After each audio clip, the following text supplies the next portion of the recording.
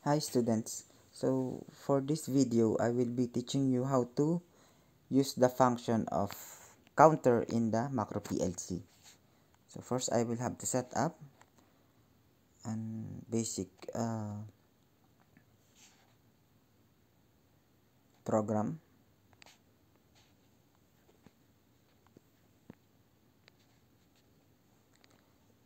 So I already teach you how to use the timers. Now we are going to use the counter function. So for the counter function, the CTU, CTD, and CTR will be used for the uh, output symbol. So first I will be choosing the CTU or increment counter, and I will be using C0. Okay. So what will happen if I press the push button? Okay. So I'll be pressing check this part, the CTU 0, we have a value of 0. So every time we press the button, you will see that it is increasing by 1 point. Okay. So it counts up. Okay. Next, let's try the other option for the counter. Now I will be using the decrement counter. This one. So I will be choosing also the C0.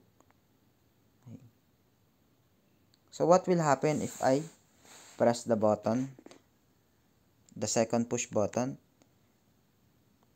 So if you notice, the value is decreasing. So CTU is for increasing by 1 point, and CTD or counter down decreases the value of the count by 1 point. So what will happen if I press it even at 0 value? So when it reaches 0, it will not go down anymore. It will not have a negative value. Okay. So the minimum value for this counter is 0.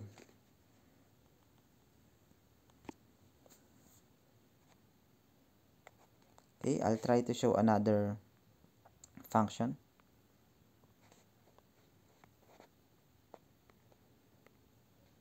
Last is the CTR or set to counter value.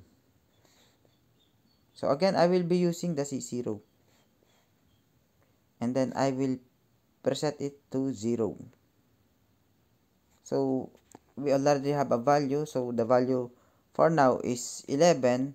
So if we want to bring it back to 0, we can push the CTD or push button for CTD many times. But when it reaches 1,000, it will be hard to it will be a hassle to press the push button 1,000 times again to reset it to 0. So we can use the third function, the CTR. If I press this button, you will see it will reset to 0. Okay. But you can also change the value. You can try to set 10. So every time you press the button, the value will return to 10. If that's what the process wants. So even if I increase and I press reset, it will go back to 10. If we decrease and press for the reset, it will return again to 10. But for now, I have not able to think any application that needed to reset to a value not equal to 0. So usually I'm just choosing the 0. Okay. So what will happen if I choose another address? I am always saying that choose the CT0 or the C0. What will happen if I use the C1? Okay. So you can see that the value for CTU and CTD is not equal. So if I increase, nothing happened to the CTD because it is another address. It will not interact with each other. Okay. And if I try to press reset, I'll set it to 10 again. If I try to press reset, sorry.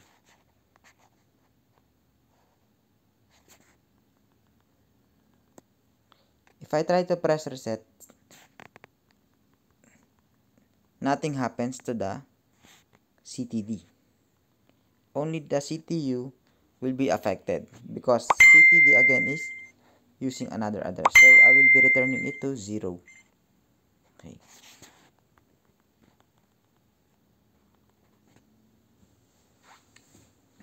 Now what are we going to do with this function?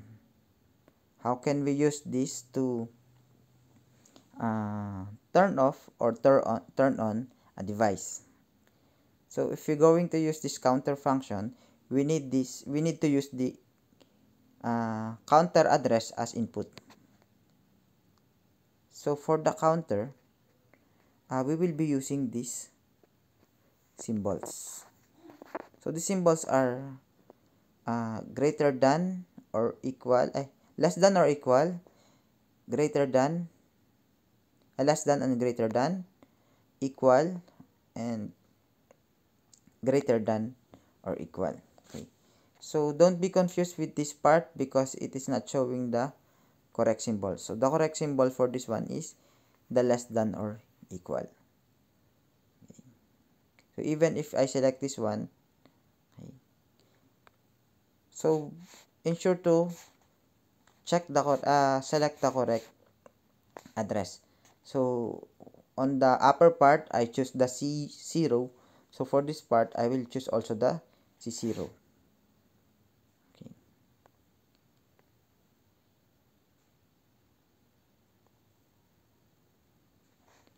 I'll choose 3. I'll return it to 0. Okay.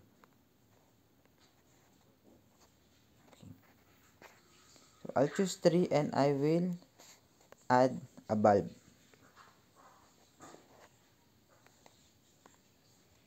So what will happen to the bulb using this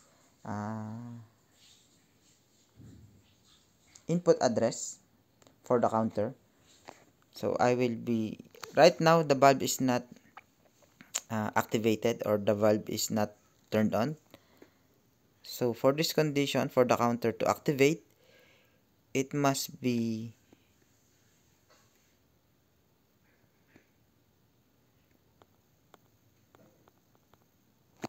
less than or equal to 3. But the problem is our value is 13. So it is greater than 3. So that's why it is not activated.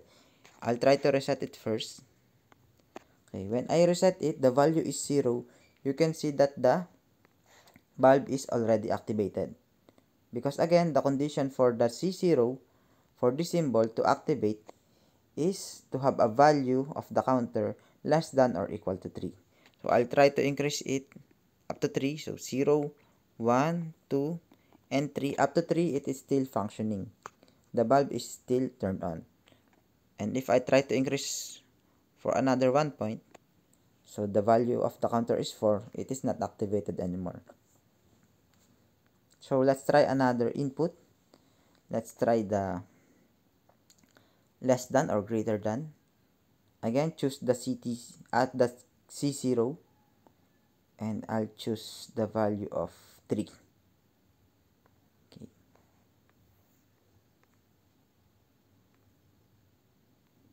And I use the second bulb. Okay. So I'll reset it first. So don't mind the first bulb. Let's focus on the second bulb, the Q0.1. So the setting here is greater than or less than and greater than. So it means that if the value is less than 3, it will activate. If the value is greater than 3, it will also activate. But if the value is equal to 3, it will not activate. So you can see the counter value is 0. So let's try to increase that. So 1, 2, the bulb number 2 is still activated. But when the counter reaches 3, you see the bulb is turned off. And when I try to increase it again, okay, again focus on the second bulb, it again activates or it turns on. Because again, for this condition, in order for the bulb to be activated, the value must be greater than 3 or less than 3. But if it is equals to 3, it will not activate.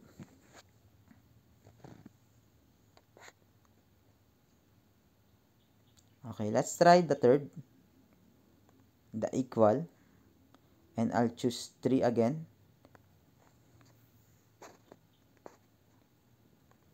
And I'll be using another bulb.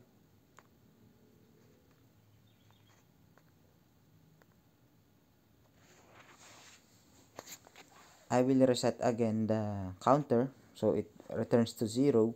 So for this symbol, for this function, in order to energize it and activate the valve or turn on the valve, we need to have a value of the counter equals to 3. Okay. So any value which is not 3 will not activate the bulb or will not turn on the valve. So now is 0. So 1, 2. Let's focus on the third bulb. Okay. When it reaches 3, it turns on. When I try to increase, it turns off. Okay. Even if I try to increase it again, nothing will happen. Not unless it returns to the value of 3. So let's try to decrease the counter.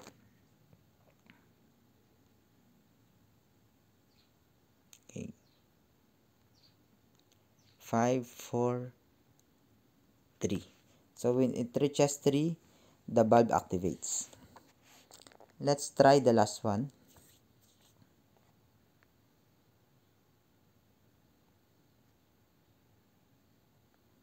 I'll use again 3.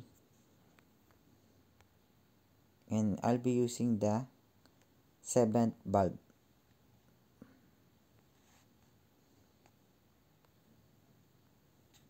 I'll reset it first. Okay.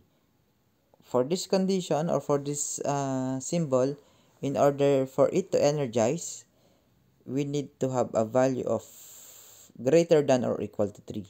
So right now our value is 0, so it will not activate the bulb. Again, focus on the last bulb. So 0, 1, 2, it is not yet activated. And when it reaches 3, it activates.